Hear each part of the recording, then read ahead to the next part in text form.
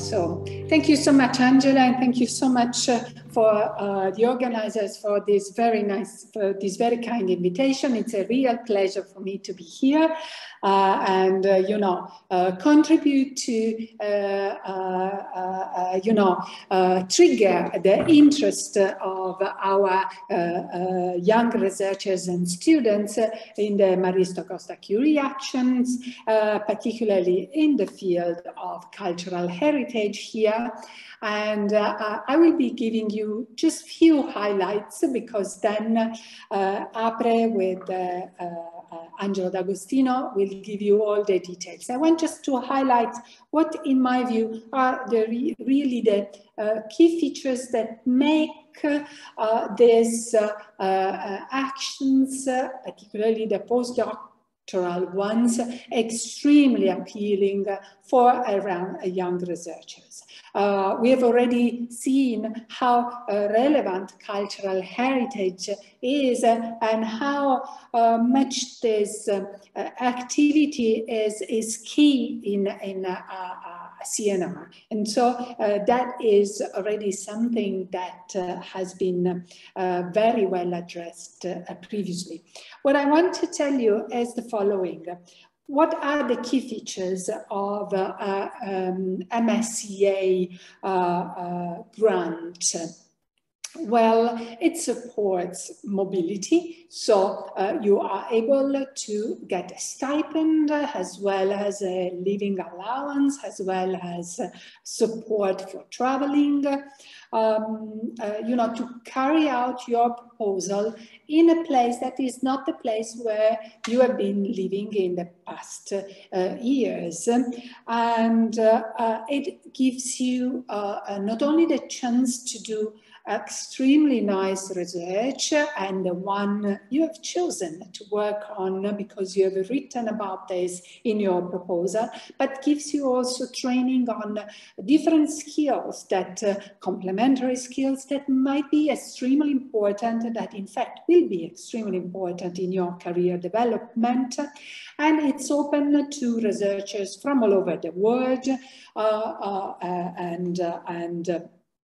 it allows you, to work also in research sectors that are not just the academia, but also the academics research sector. In fact, that is seen as very important, and it gives you sort of a bottom-up approach. So you can develop really the project that you like the most. There is not a given program, theme in which you have to work. It's really up to you to choose a team that is very much relevant for the European Commission and for the society. And it's very important that you are able to write a proposal that will bring the state of the art beyond the that will bring beyond what is now. So these are more or less the key features.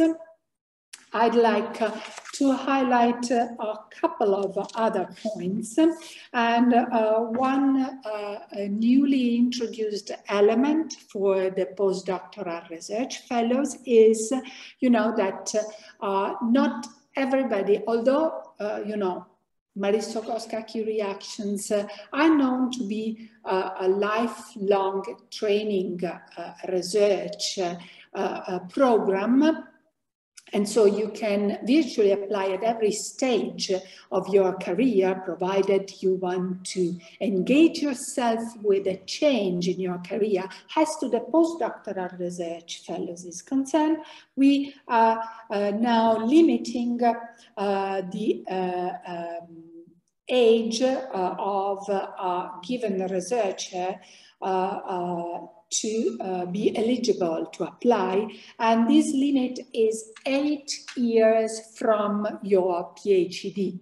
8 years is a long term, and usually statistics tells us that there is very few researchers that are actually applying beyond the 8th year, and this makes the evaluation process a bit more easy and short.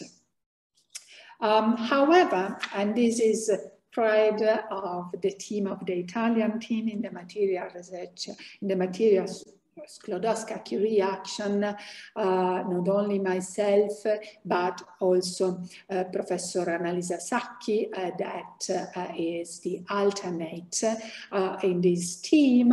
Well, we propose that it's fine, okay, 8 years, we understand the rationale, and so it should stay as proposed, but with slight change, meaning that, and the change is the following. For each child that is born at the time of the deadline of the call, women are entitled to 18 months that are withdrawn from the 8 year, from the years, you know, that start with the PhD. So if you have had, for instance, one child, the line of 8 years from the end of your PhD to the deadline will be withdrawn of 1 year and a half. And so if you have more than 8 years but a child, you then are eligible to apply for a you know, Marie Sklodowska-Curie action project. And each leave of absence, you also for other reasons will be subtracted from the 8 years. And that then very importantly, if a father of a child can provide, can show that he was on leave of absence to take care of his kid, that time can be subtracted as well from the 8 years. So we really think that this is an important measure that allows also those of you that have been engaged with parenthood to you know, take this into account, you know, and make and extend the actual number of years that you are eligible for the MSCA projects. One last thing I would like to highlight is that there has been very much attention from the whole program committee, MSCA program committee, for Ukrainian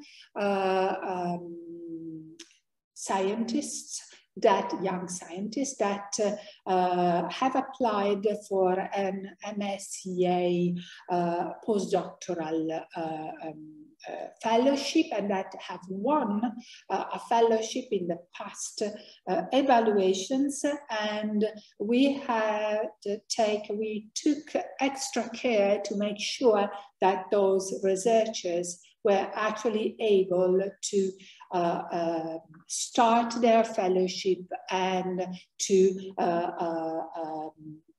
and the process of hiring, we have made our best effort to make it as smooth as possible in order to make sure that these researchers were actually able to take advantage of the project they won. With this, I finish my brief